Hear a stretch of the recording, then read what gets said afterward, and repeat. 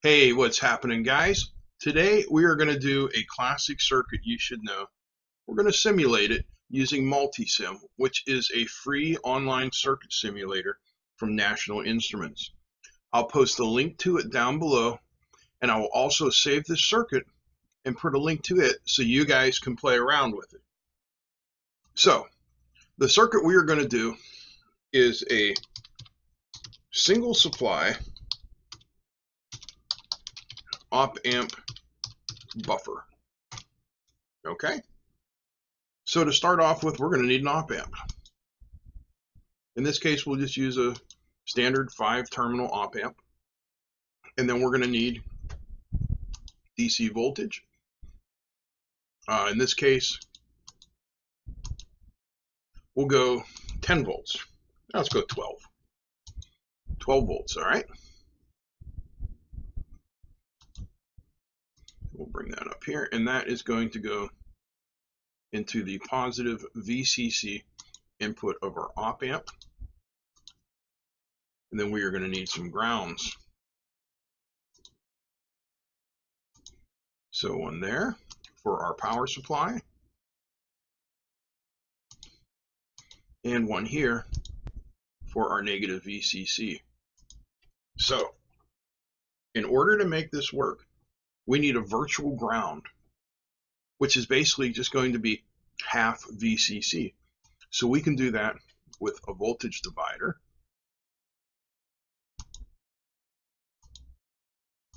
So we need a couple of resistors, and we'll make them 1 meg. Copy it. Make another one. I'm just going to move this so you guys can get a better idea of what we're doing here. And of course, we're going to need a ground.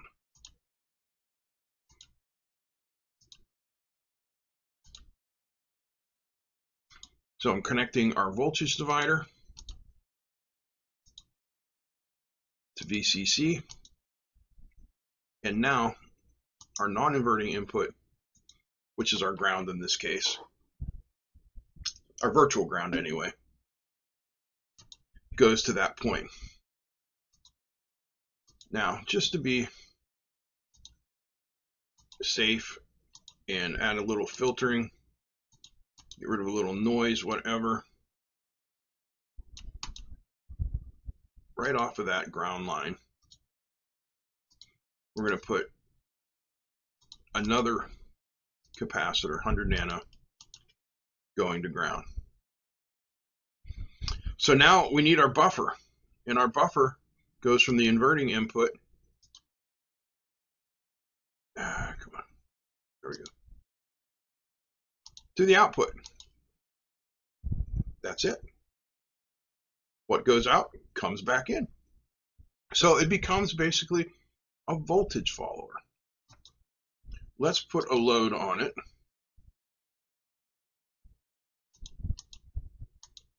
We'll do 100K for our load. And we're going to need one more ground. And then we'll connect our load up.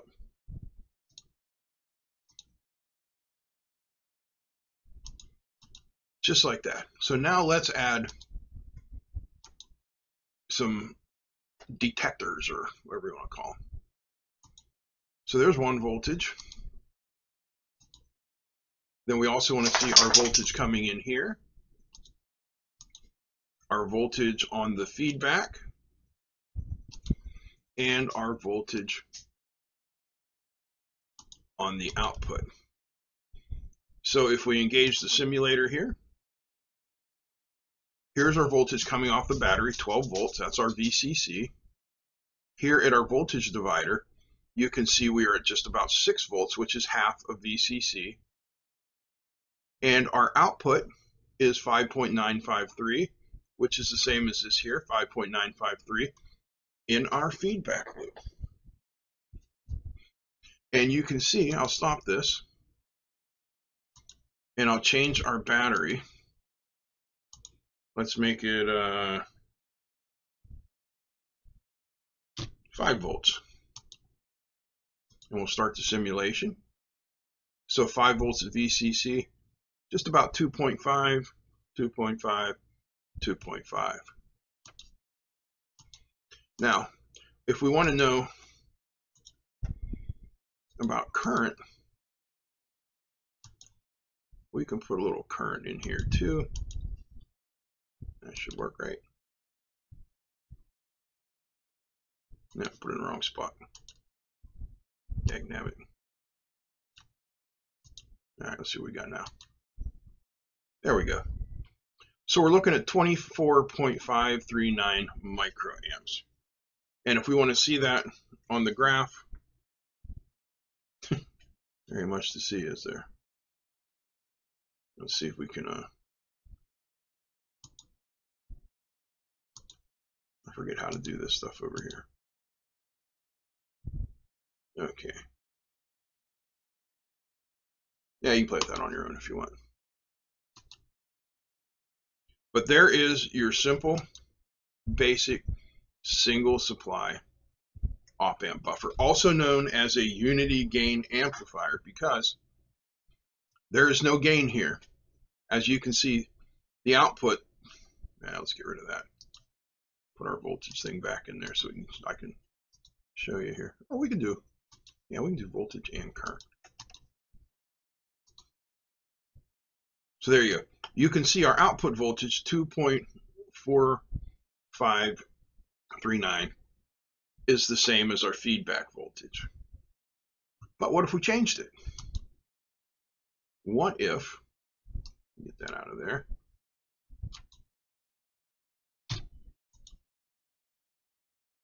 So I changed this one here just so we could see the current as well. We're looking at 69.8, so call it 70 nanoamps. So there is a difference in current, but the voltage, as you can see, will stay the same no matter what we do. Come here, and I changed our voltage here. 8 volts, 9 volts, 10 volts, 1 volt. You can see how no matter what we do, the voltage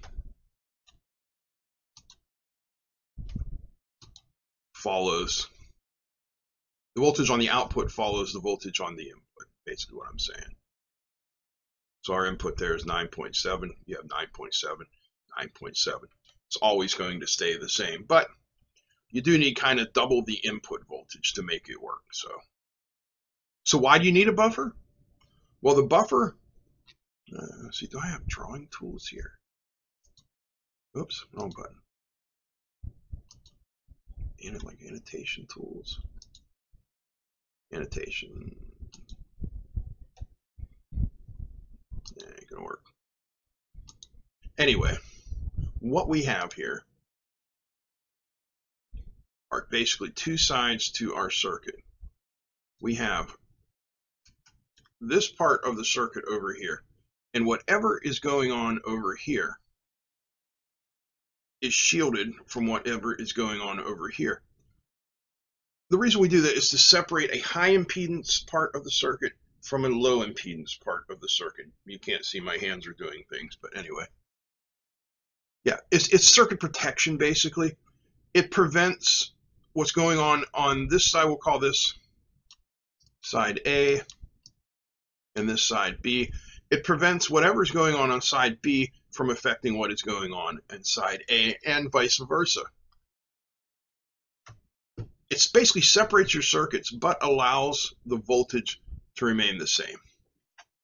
I hope that makes sense to you guys. If it does, give me a thumbs up. If it doesn't, say something in the comments, and we can hash it out and figure out why. Maybe go into a little bit deeper. And now I want to talk to you a few words about Solderstick, our sponsor for this video. Solderstick offers a few different ways of joining wires and connectors together.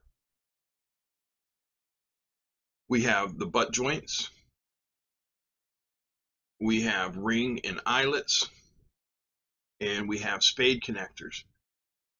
The solder stick butt joint connectors are really simple to use. You're going to strip off a little bit of the cable, put the wires in there, and use a heat gun or a lighter to melt it. The heat shrink will seal on the outside, and the glue inside there will secure your wires so they can't be pulled apart. You just need to make sure you use enough heat so that everything has to work. These are the #1 selling heat shrinkable butt connectors on Amazon right now. And I've got a discount for you down below. So check it out. Solderstick. Okay, guys, I hope you enjoyed this. If you did, give me a thumbs up. Feel free to comment, share, and don't forget to subscribe. Big thanks to everybody for watching. Big thanks to the patrons, and a big thanks to Solderstick for sponsoring this video. Don't forget, I've got a discount code for you down below. That's it. I'm out. Peace.